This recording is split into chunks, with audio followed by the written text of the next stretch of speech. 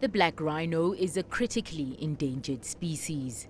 Authorities are concerned that the Nairobi National Park isn't big enough to host the animals. The government has created a new sanctuary in Tsavo East, specially for rhino.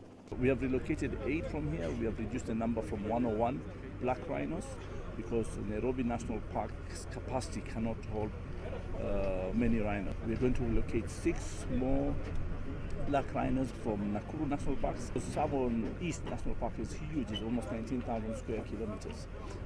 And that sanctuary is big, so we will slowly be relocating more rhinos in that area. It's part of a conservation strategy to increase the black rhino population.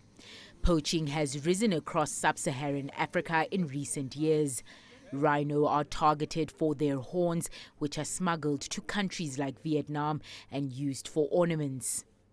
Just last month, 3 black rhino were killed in the Meru National Park.